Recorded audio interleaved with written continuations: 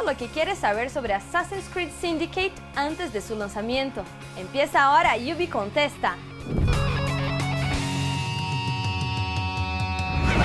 ¿Qué onda, Ubi Gamer? Yo soy Marina y empieza ahora Ubi Contesta, el programa aquí en el canal de Ubi México que te ayuda a solucionar dudas que tengas sobre nuestros juegos.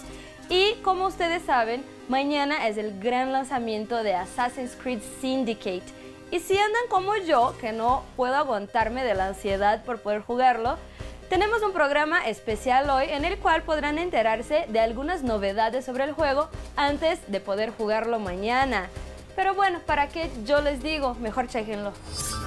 ¿Qué onda, Ubi Gamer? Yo soy Marina y como ya sé que ustedes están hartos que aquí en este programa salgo yo y hablo, vamos a hacer algo especial el día de hoy. Estoy aquí en un evento exclusivo para los fans de Assassin's Creed de aquí en la Ciudad de México con el Mission Director de Assassin's Creed Syndicate, Hugo. A ver cómo está mi francés. George. Está bueno mi francés. Y bueno, aquí están algunos afortunados que ganaron un concurso en Facebook y pudieron venir a conocer a Hugo. Así que yo les voy a dejar a ellos el micrófono para que ellos hagan sus preguntas directamente a Hugo. Hola, me llamo David y mi pregunta es ¿qué nuevas armas va a haber en el videojuego? So in Assassin's Creed Syndicate we have a ton of new tools, a ton of new weapons. The most iconic one is the rope launcher. It's the thing that's going to change the way you move around London.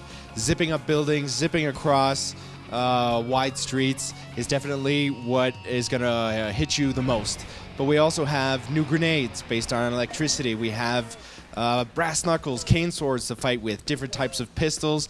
We have the Berserk Dart, the hallucinogenic dart is back so that you can make your enemies go crazy. Smoke bombs are always still there. We have a ton of stuff for players to be able to experiment and express themselves with. Hola, soy Juan Ramón y te quisiera preguntar ¿qué tal va a ser la interacción entre Ivy y Jacob? ¿O cómo se van a poder ocupar esos dos personajes? Alright, so in Assassin's Creed Syndicate we have two assassins. We have Jacob Fry and Evie Fry, the brother and sister. They're very different, but their goals are the same. The way you'll interact with them in the game, some missions will be for Jacob only, some missions will be for Evie only, and we've tailored those missions to their personalities. So Jacob will find himself with more opportunities to fight, whereas Evie will find herself with more opportunities for stealth and puzzles and that type of thing.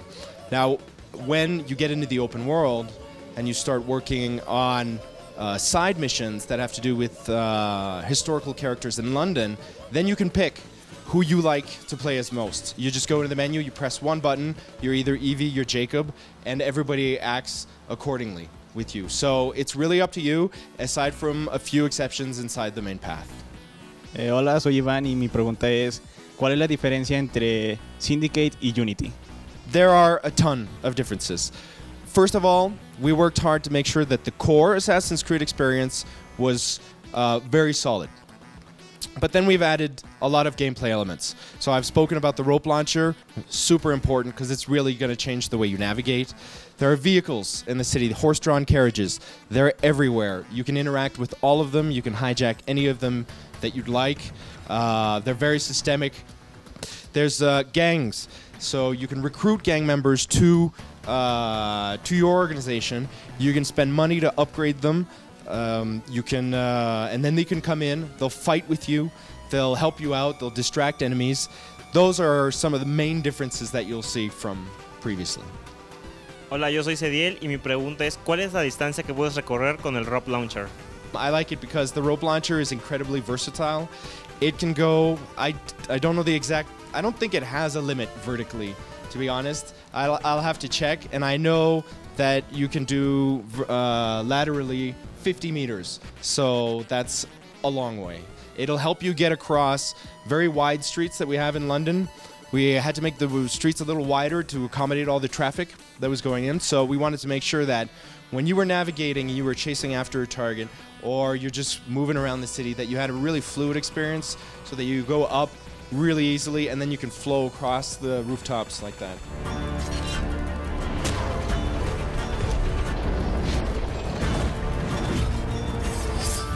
¿Qué les pareció? Pues bueno, mañana podremos sacar todavía más dudas sobre Assassin's Creed Syndicate.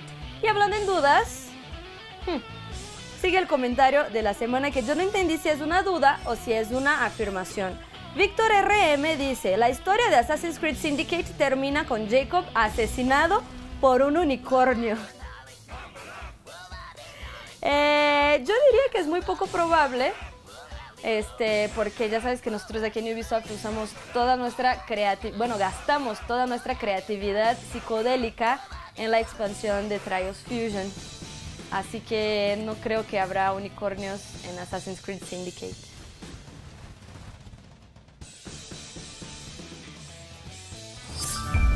Y antes de irme, es hora de revelar la respuesta del Ubi Quiz que les dejé la semana pasada. Si tú contestaste Nikki Pierce o Nicole Pierce, sí estás correcto porque ese es el nombre de la hermana de Aiden Pierce, personaje de Watch Dogs. Y el Ubi Quiz de esta semana no podría ser de otro tema, sino Assassin's Creed. A ver, ¿quién sabe la respuesta? ¿Quién entrenó el asesino Desmond Miles? Si tú sabes quién fue, escribe aquí en los comentarios la respuesta. Y claro, no olviden suscribirse al canal, dejarnos un like y por supuesto opinar qué les pareció el programa de hoy. Yo los veo aquí muy pronto.